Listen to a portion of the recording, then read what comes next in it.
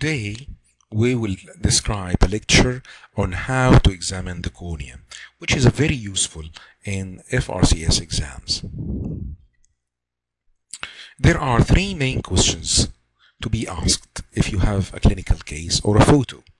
Where is the lesion? What is the lesion? And how to manage? There are three equipments. It's very important to evaluate the cornea.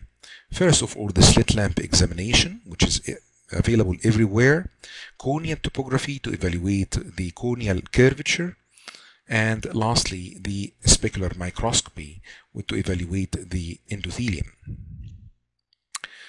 Also, there are three colors are available in the cornea. Could be cloudy like that, and this is white, or just deposits like those mutton farkibes. The second color common is the red, which shows that deep and superficial corneal vascularization. Yellow or brown, like this pannus, or what's that? Yes, vortex keratopathy. And what's here? There are brown pigmentation near the limbus all around. Yeah, exactly. This is Kaiser Fleischer-ring. Kaiser, it's not Fleischer-ring. Fleischer-ring is for keratoconus. Kaiser Fleischer-ring for Wilson disease. And we will discuss this later. Also, there are three. So the cornea examination has everything threes. Three questions, three equipments, and three vital stains.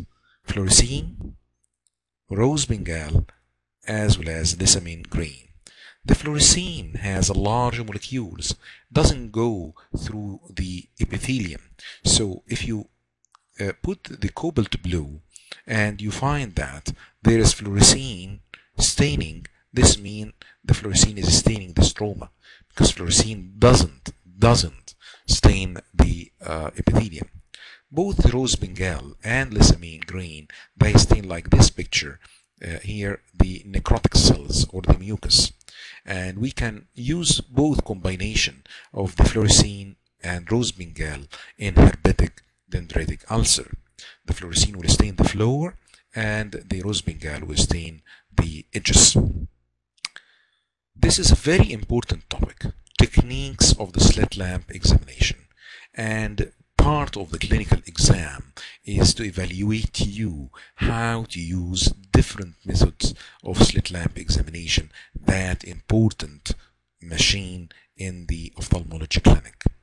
There are two arms for of the slit lamp.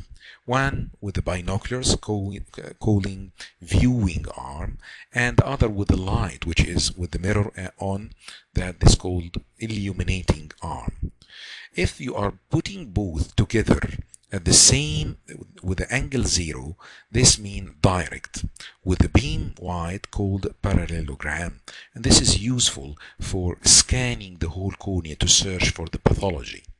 But once you find the pathology and you need to evaluate the thickness of the cornea or where is the depth of that lesion, we make it narrow beam. This is if the angle between the two arms is 0.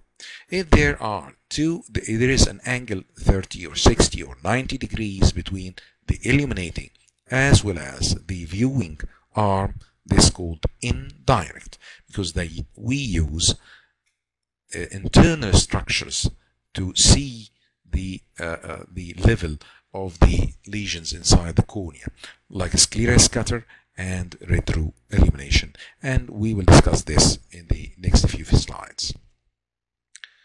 This is the direct, like what I mentioned. The angle is 0 between two arms. Retro illumination, where we can use the fundus to see the cataract or the iris to evaluate these tiny vesicles in the epithelium, or you can illuminate the limbus to make a total internal reflection inside the cornea. It will act as a mirror, and we can see here any subtle opacities inside the cornea. We call it scleral scatter. Actually, it's not scleral, it's limbal. Again, we have three again.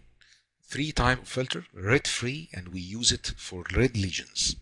But where are the red lesions? We use the red free or green filter. This is very crucial if you have a patient with glaucoma and you want to search for nerve fiber layer defects. If you show the green filter or the red free filter to the examiner, he will be surprised, and this will raise your score.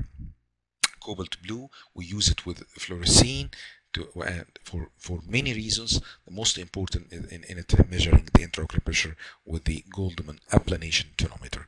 The white filter, which is the useful, this is the one commonly we used. If you got any lesion, you will have to describe this lesion